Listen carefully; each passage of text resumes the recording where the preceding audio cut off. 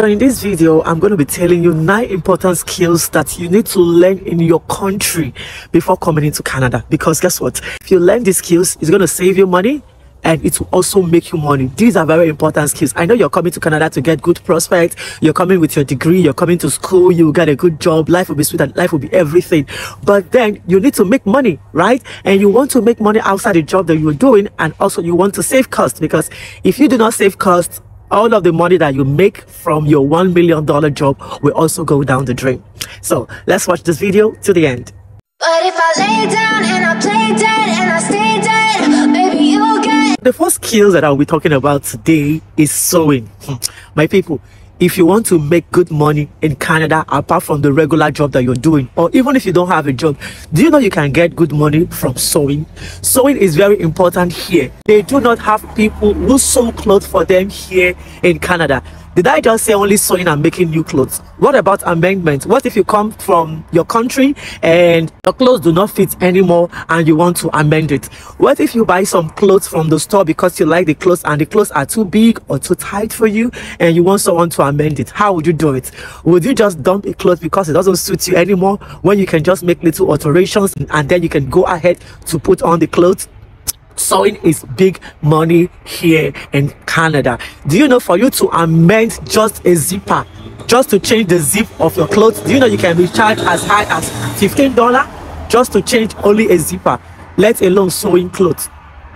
This is very, very good business. There are some people here, what they do, they sew clothes and then they bring the clothes here to Canada, like this Nigerian native clothes, and also some are from Ghana clothes, some are also Pakistan and India clothes. They sew those clothes in their home country, and I don't know how come they do ship it down here and then they start selling it. These are big money they sell these clothes for. Why some bring out time to use their machine and sew these clothes, people come to them, they take measurements and then they sew these clothes, because there might be sometimes they need to wear African clothes or they need to wear their traditional clothes to some certain functions and they want to dress appropriately. So please, if you want to know how to make money in Canada, learn sewing if you can. Whether you are a man or you are a woman, learn sewing in your country before coming down to Canada. It will save you money, because you'll be able to amend all of your clothes and you can make some clothes for yourself and for your family, and it will also make you money as well, because you make money from others when you amend their clothes and when you sew their clothes. Number 2 on my list is hair making. Hey, my goodness, hair making. When I landed new in Canada, so I was very quick and eager to make my hair. So I contacted someone to make my hair. Can you imagine? Cornrows that I make by myself is $50. Let alone people who do braids, Ghana weaving. All of that one will cost you nothing less than $150. Yes, you heard me. $150 for you to make braids, for you to make Ghana weaving or all those extension stuff. But if you want to do like natural hair all back, 10, 11, 12 pieces, and that's it, you will charge $50. So imagine if you have that skills. Imagine if you have that skills and you get to make regular cornrows, you know, for 2 people in a day, and you make like $100 aside the job you're doing, or even if you do not have a job. Lots of kids here in Canada, I will talk mostly about African kids from Nigeria and Ghana. These kids goes to school. Their parents want them to look good. Their parents do not even have time to make their hair because both parents are working. So most weekends, they look for people who can make hair for these kids, and they pay as high as $50 every weekend for their children. This is a very, very important skills, right? It's going to save you money, and it's also going to help you to make money. If you can make hair for yourself, sometimes you can make your hair by yourself. You can make cornrows or whatever thing you want to make on your hair. That is really good deal. On that note, I will be speaking on the male part, which is the barbing of the hair. That will be my point number 3. If you know how to barb hair, man or woman, hey, this is very important. So my son needed to cut his hair for the first time when he arrived Canada. His hair was bushy, you know, because of the weather. When you're combing the hair, he's crying. So I took him to the salon. When I got to the salon, the first thing they said was, "Do you have an appointment?" Hey, I say, "Appointment, quoi?" Appointment, because I want to barb my son's hair. They say, you need to make an appointment. You need to book an appointment before you cut the hair. And after that, yeah, you need to pay $17.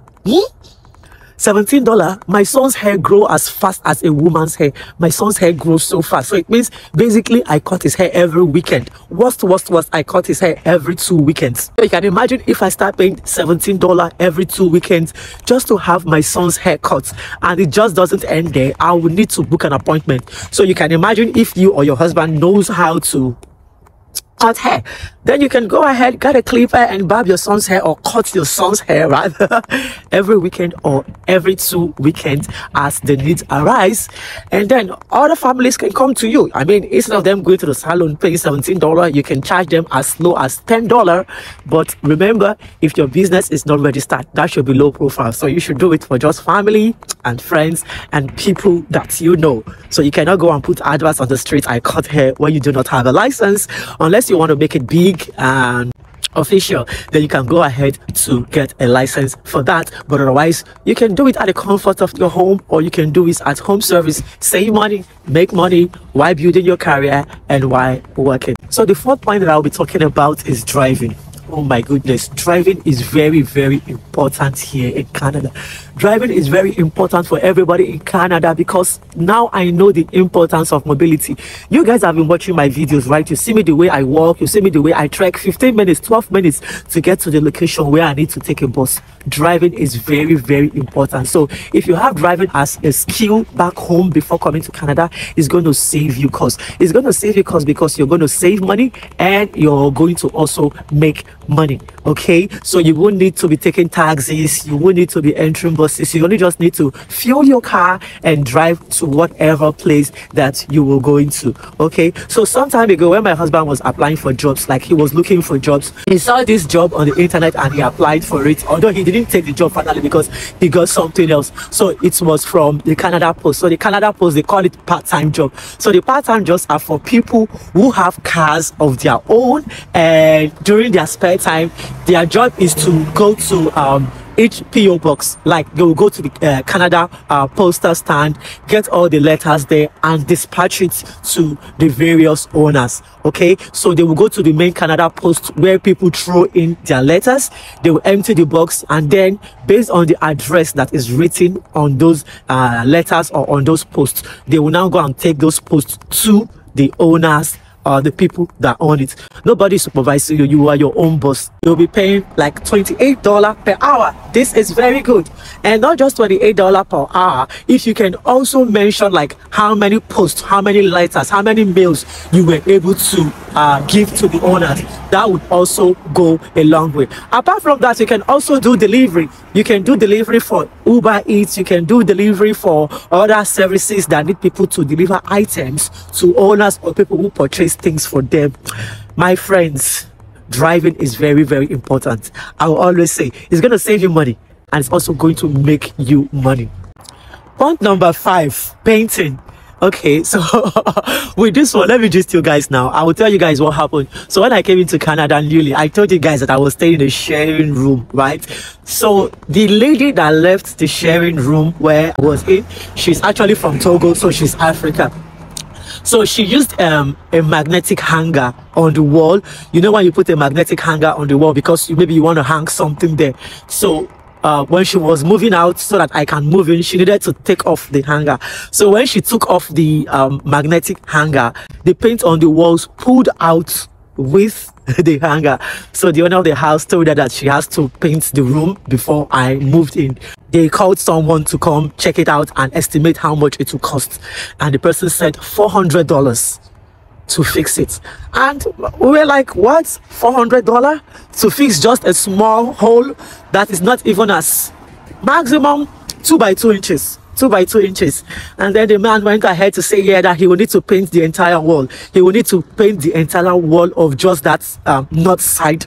You know, the room is usually 4 corners, like 4 walls. He need to paint the entire one wall for $400. So you can imagine if my friends knows how to paint, or you can imagine if me myself know how to paint. My dear, I will paint that room for her for just $100. Did I say $100? I will paint that room for her for even $50.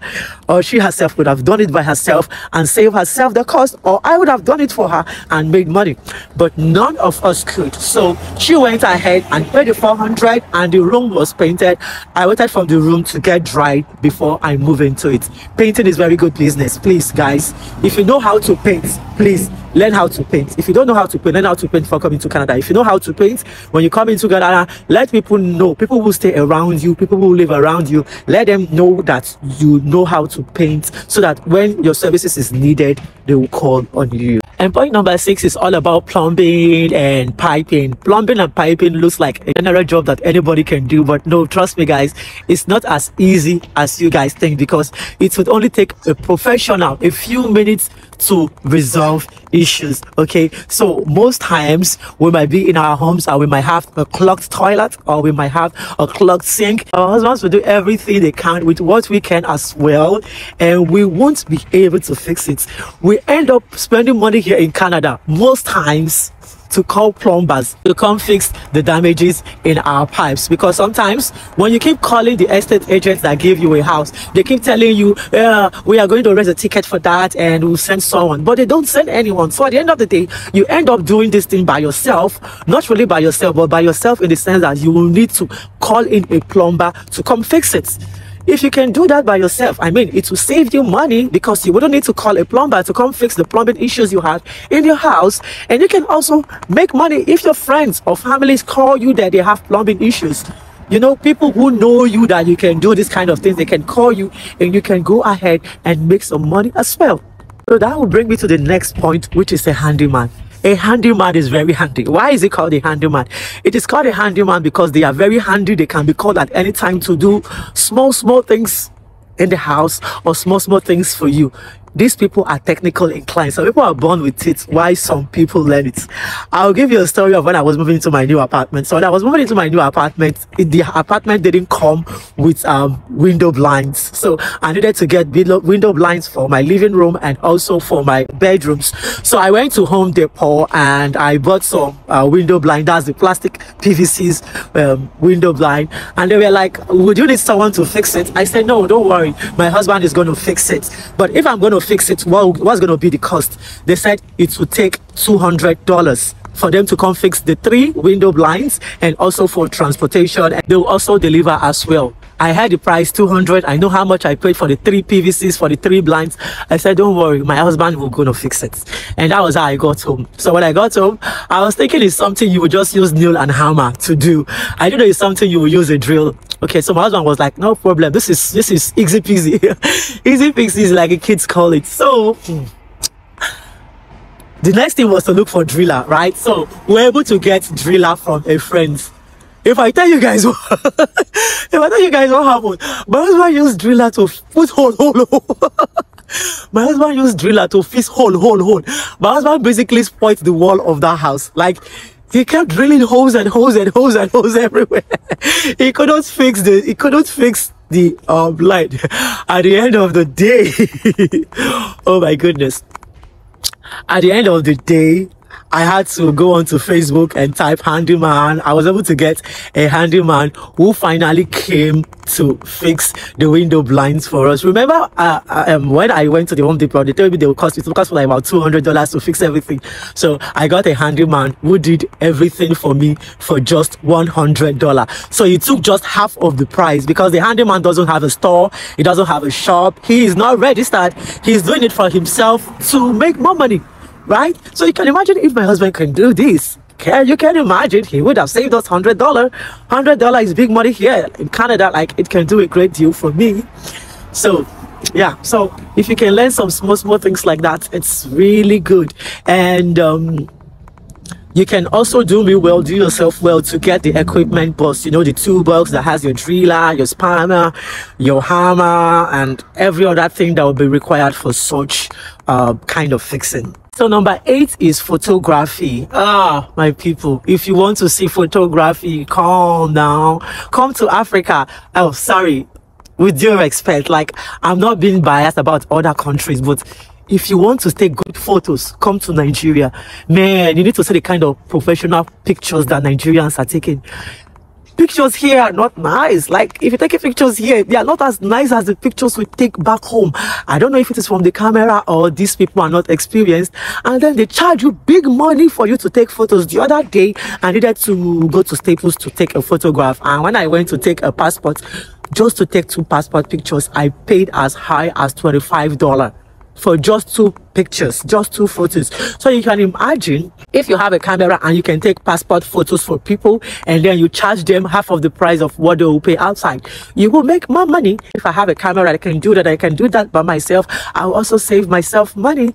You see, so this is also good business. So these people, what they do, they go to birthdays, they go to parties, they go to functions, and they make good money by taking photographs of people, taking passports of people, printing, videography, and all of that. This is very good. If you have good skills, if you know how to do this, please take advantage of these skills. Do not let it go down the drain. And finally, let's go to the eating part, catering services. If you know how to cook, if you know how to bake, if you know how to do all this culinary stuff, really, it's very good here in Canada, especially if you have kids. If you have kids and your children need to go to school, you don't need to be buying all those snacks from Walmart all the time, you know, for your kids to go to school, to put in their lunch bags. Bake your cake, bake your meat pie, do all the baking your kids needs to take to school, do all the bakings and all the stuff your family needs at home to eat for the weekend. Those African dish, those continental dish, those Asian food that your family like, do it for them. Not every time you're buying for them outside sometimes or going on a treat. As well, you can also provide this food for other people,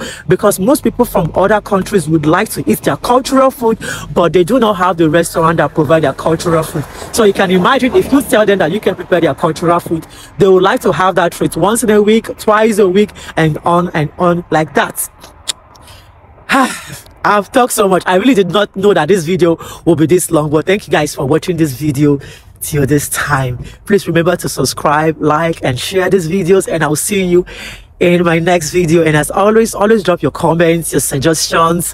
What do you think? If you have any other skills that you think you have and it will be beneficial to people, also drop that in the comment section as well, so that everybody can learn. Because my platform is not just a platform where I made vlogs for people to learn. I can also learn from you, and through the comment section we all learn from each other. So guys, I'll see you in my next video. Take good care and bye.